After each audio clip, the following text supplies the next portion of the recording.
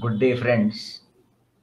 I am indeed thankful to Director SERF and my good old friend Dr. Hariom Vats for giving this opportunity to share our thoughts on a subject very dear to us, physics education. This talk I am giving on behalf of me and my friend Dr. Sanjeev Dwivedi. My personal experiences in learning at secondary, college, and at research levels are discussed with a few specific examples. The sequence appeared to be a bit at random and not in any real sequence, but we may be pardoned for that. Much of my own concepts in physics got greatly cleared when I was asked to teach intermediate level physics to two biology students who detest mathematics and physics, and they wanted to go for medical admission. This was when I myself was studying in MSc first and second years. I really loved those 2 years while I was teaching them. Concepts of intermediate level physics got further improved when I taught my children 30 years later when they were studying in secondary standards. The bottom line is teaching is one of the best ways of learning. I here quote another passage from MIT, Massachusetts Institute of Technology, USA, where they themselves oriented their beginner level physics courses for PhD students. Just I'm quoting them. The physics department has replaced the traditional large introductory lecture with smaller classes that emphasizes hands-on, interactive, collaborating learning. Last autumn, this was written in 2010. Last autumn, after years of experimentation, debate, and resistance from students who initially petitioned against it, the department made the change permanent.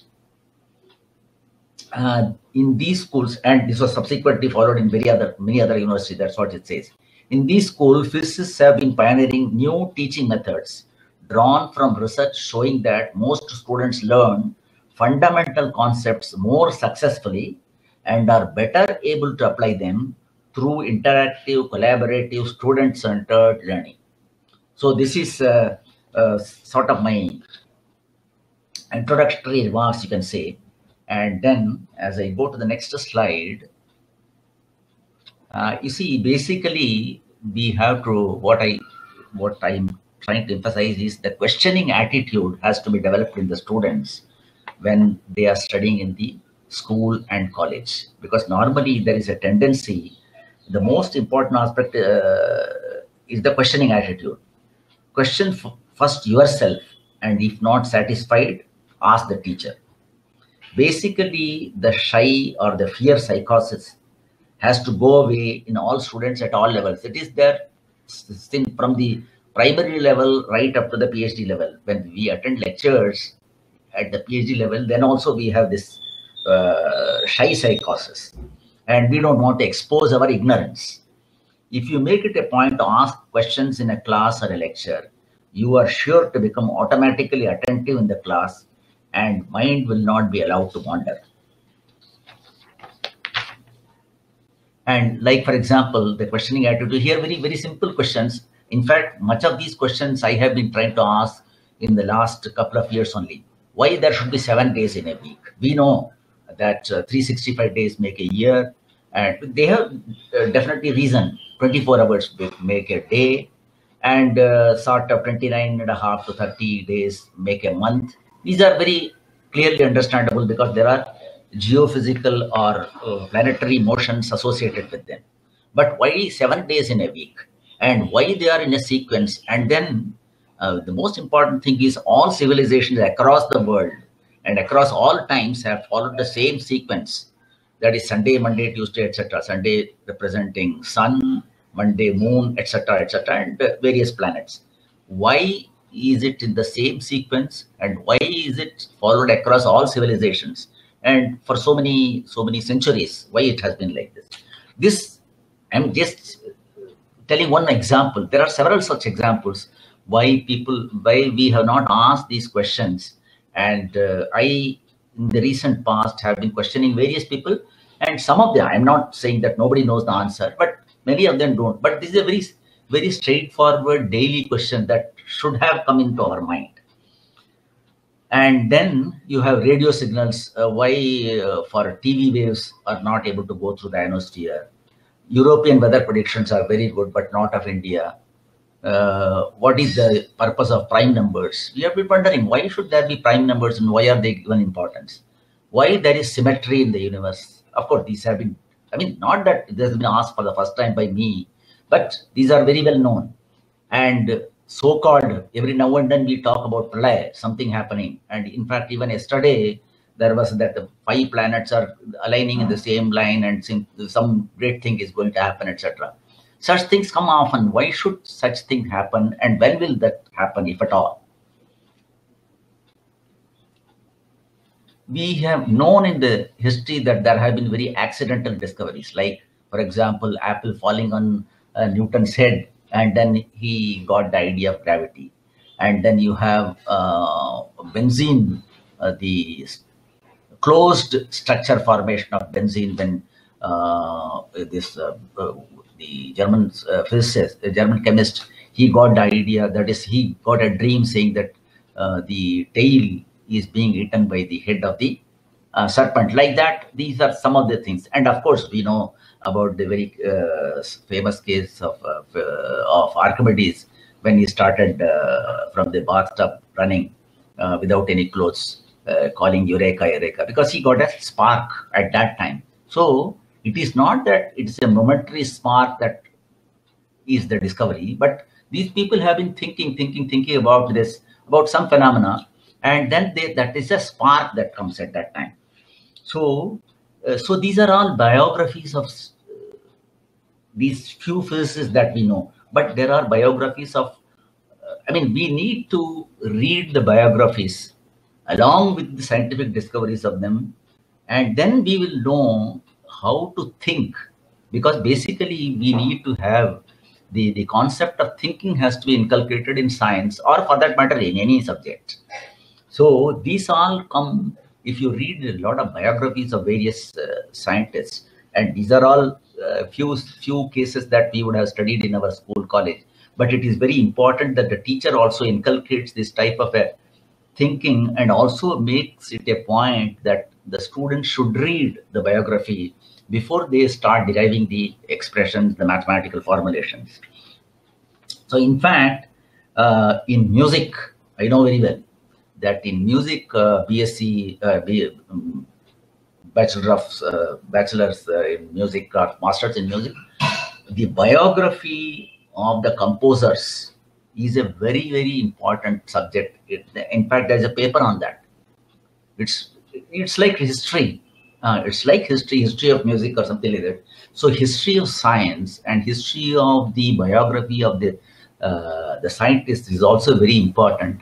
And then only you will get an inquiring mind which will get sharpened. Well, going to the next slide. As I said, I am not following any particular sequence. Slightly it may look random here and there. So here is another example which should have come into, which should be being inquired by people. See why this Fahrenheit is having the scale of -32 to 212.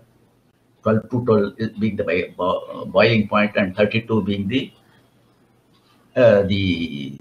freezing point. Why is this an odd scale that is existing?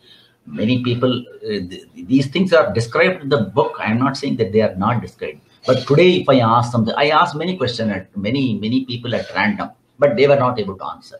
So that means that it has not gone into the minds of people. Why such a odd scale has been chosen?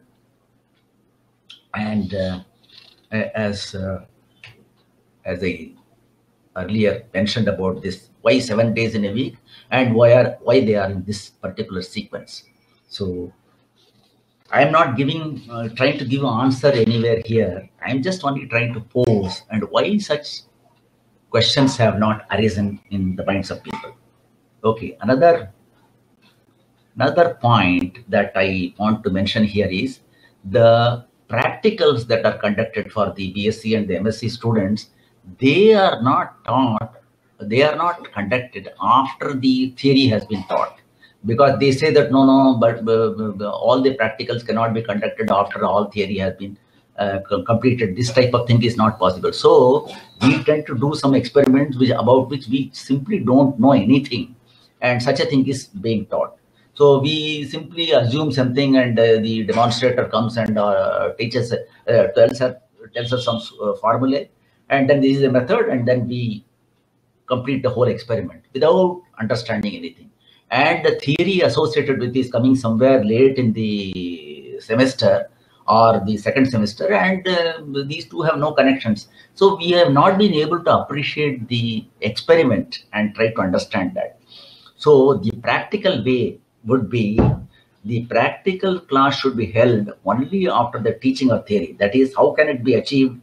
Practical scheduling of first semester should be based on the last year's theory that has been taught to you.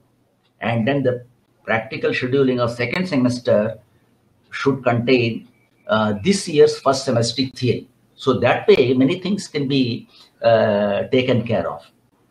So here, for example, I'm showing this example of a simple pendulum, and then we say that no, the angle of swing should be theta should be small, so that tan theta equal to theta. That type of approximation can be.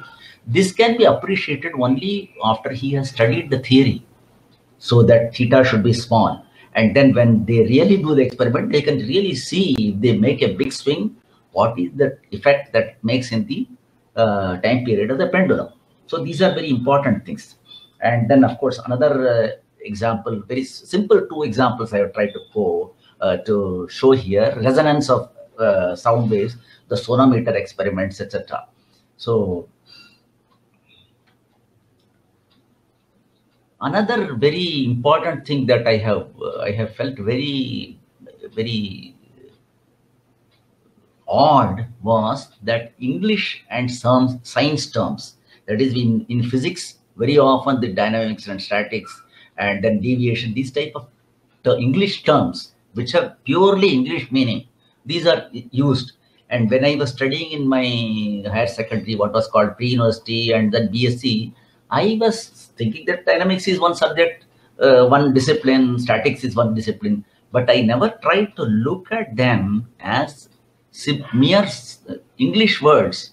It is an English word which has been borrowed for science, for studying a particular subject, dynamics, which is moving.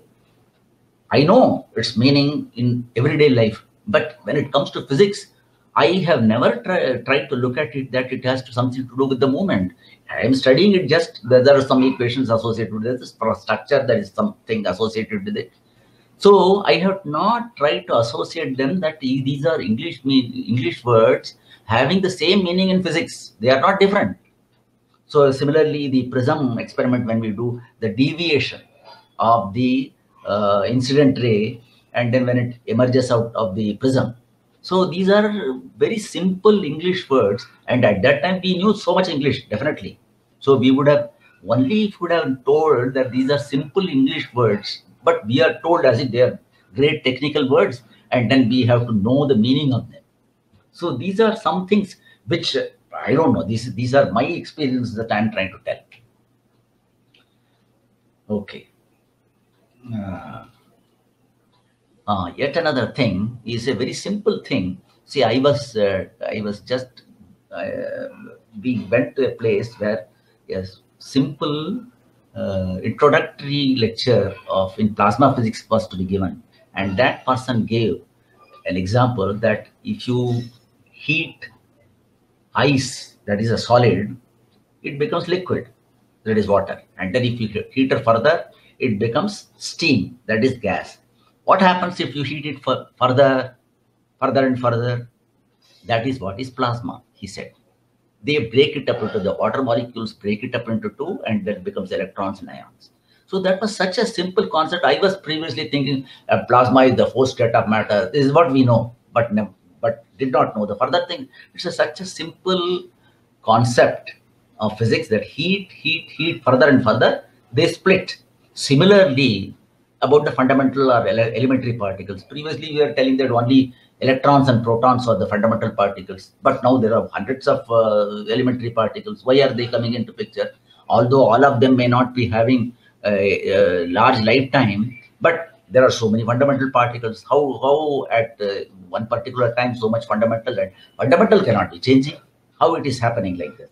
Then that means that any particle, if you bombard it with the higher energy, previously in the case of plasma, it was heat that we were supplying. Here we are supplying, giving energy, bombarding it with heavier, with particles of very high energy, like for example the CERN experiments.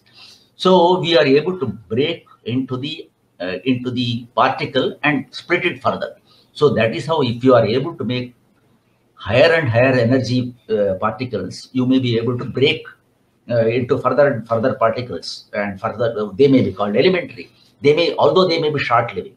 So you have to also have the concept of the lifetime associated with them.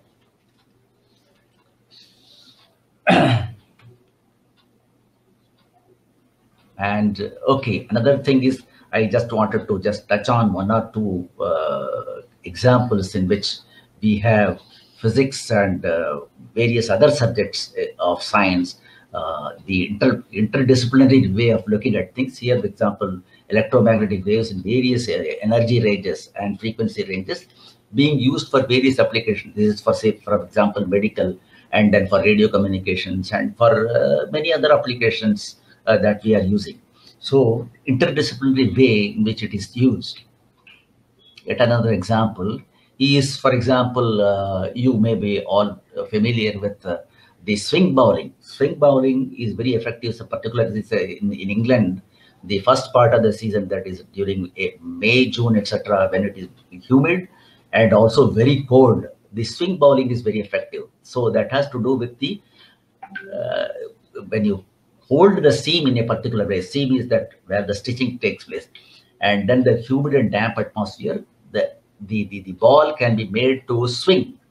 So these are some examples in which physics is coming into picture, and then but we have to use it. We have to think it in the physics way to understand the phenomena. So it is a very interesting subject that way. That's what I'm trying to drive at. And of course, there is another question that we often ask in the interviews. How is it that satellites are moving constantly without any fuel? How are they moving continuously? So this is a question that people tend to get confused, and they say that no, there is a fuel there, which when gets exhausted, does the satellite fall down?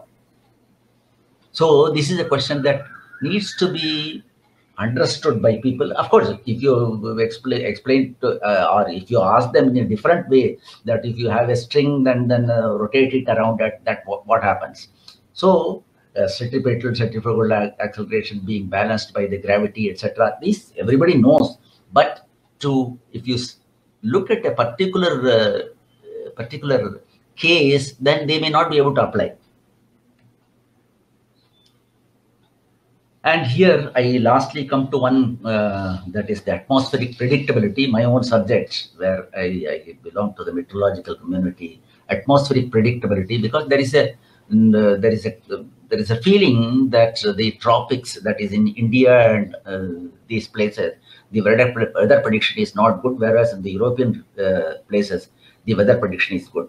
Basically, the atmosphere, Lorentz showed in 1963, atmosphere is a nonlinear system. That is, the various parameters are linked in a nonlinear fashion with each other. So the nonlinearity grows very rapidly with time. So with the result, after a few days, the predictability decreases, and particularly so in tropics, where the balancing force, that is the basic driving force, is the pressure gradient arising out of the heat gradient. But in the tropics, the balancing force, that is the Coriolis force, is very small. So the nonlinearity is much more in the tropics. So the predictability in the tropics is very much less. And here is where we come to hear of this chaos theory, and then the butterfly effect.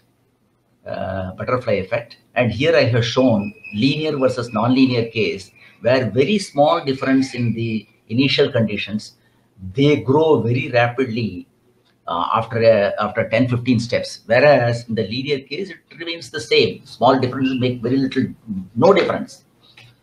So this is called what is called the butterfly effect, which I have probably that slide has skipped. So if we, so to take care of this to a certain extent, we try to do what is called ensemble forecasting, where we try to make little small differences in the initial state of the atmosphere by giving the random errors, introducing the random errors, and you have over a period of time of integration of the phenomena, that is the atmospheric state, you get into a state of forecast uncertainty that is achieved. And that is why you are not able to give a very clear-cut forecast, but only a range of forecasts.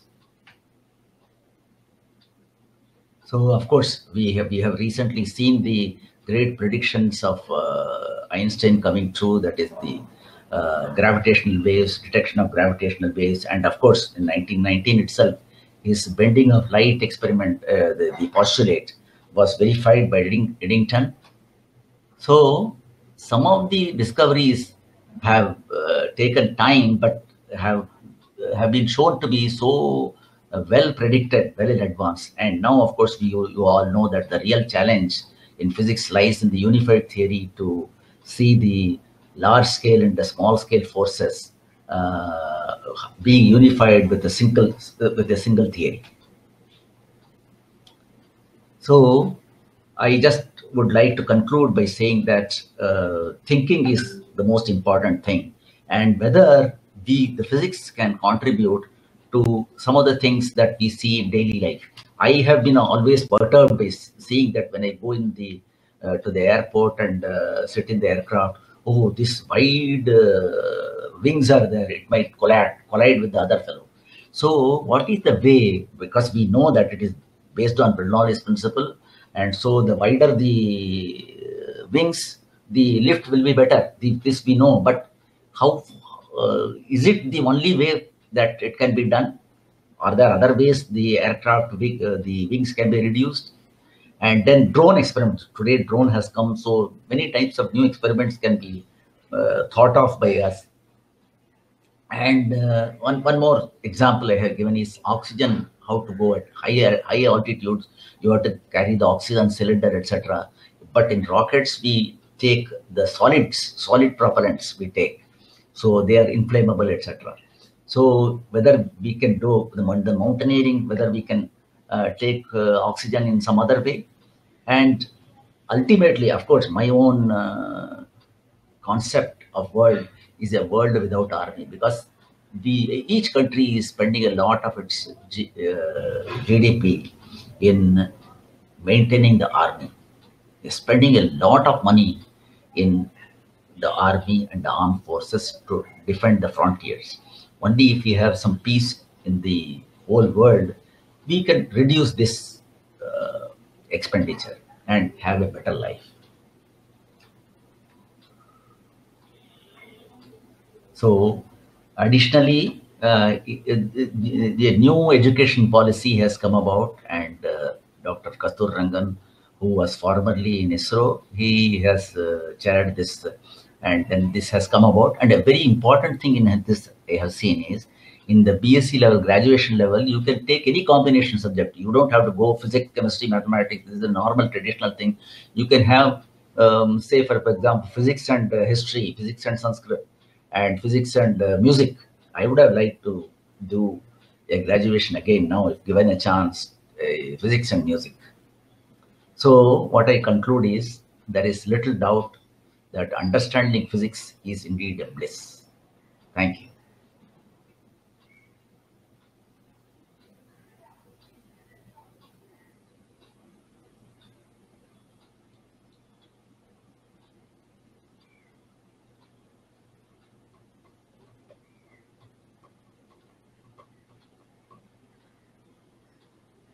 Okay. Thank you.